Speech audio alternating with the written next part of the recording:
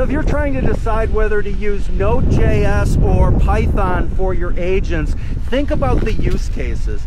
Now, NodeJS is better for real-time agents that need to ingest data quickly and need to be able to act quickly.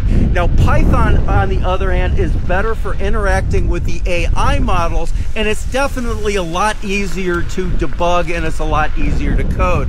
So my rule of thumb is if I need speed, I use Node.js/TypeScript, and if I need ease of use or interfacing with the models easily, I'll use Python. So in most multi-agent systems, you're probably going to be using both. So you're going to be using Node.js for that real-time data ingestion. If you're doing things like a customer service agent, you're definitely going to want to do that in TypeScript because it's going to need to process the data that it's ingesting faster.